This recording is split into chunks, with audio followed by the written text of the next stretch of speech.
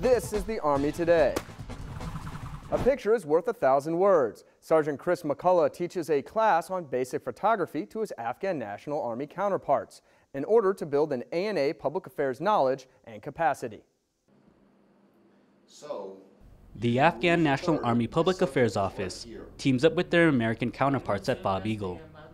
Army Sergeant Chris McCullough, a public affairs photojournalist from 3rd Brigade, 2nd Infantry Division, teaches a class on basic photography fundamentals. We did a block of instruction on basic photo composition.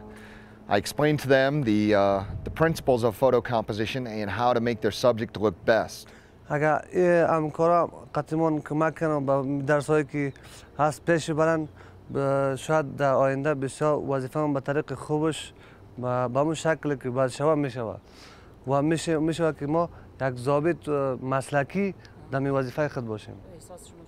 بسیار احساس خرسندی میکنیم از یا تشکر از یا که به ما کمک میکنن همکاری میکنن در سطح. So now it's a much more interesting, much more pleasing photo, even though it's still very boring because it's got a white background.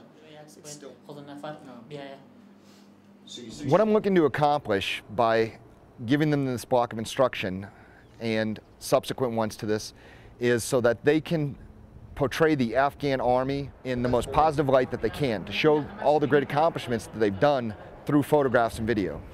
So then what I would do is then I would move over here. Okay. Reporting from FOB Eagle, Afghanistan, I'm Army Sergeant Sacha Che. So you see, using rules of third, we're going like this. That's the Army Today from Soldiers Radio and Television.